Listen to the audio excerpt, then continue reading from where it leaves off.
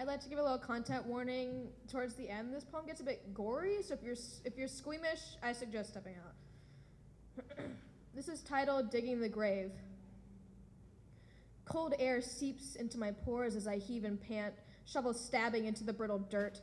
My arms ache from the rhythmic digging motions, and I feel I may lose myself in my task, that I may forget what brings me to this dismal gray garden of headstones. My shovel alone steals my will to continue and ignore the urge to run back to my place on your chessboard.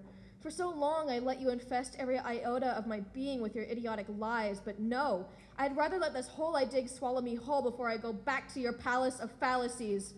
Wafting into my senses, the smell of death lingers so close it makes me dizzy. Nearby, flies perch onto the icy skin of a corpse that lies on its back, pale eyes taking in the starred sky. Beneath the skin of the decomposition, disgustingly overdue, finally setting in after 17 years.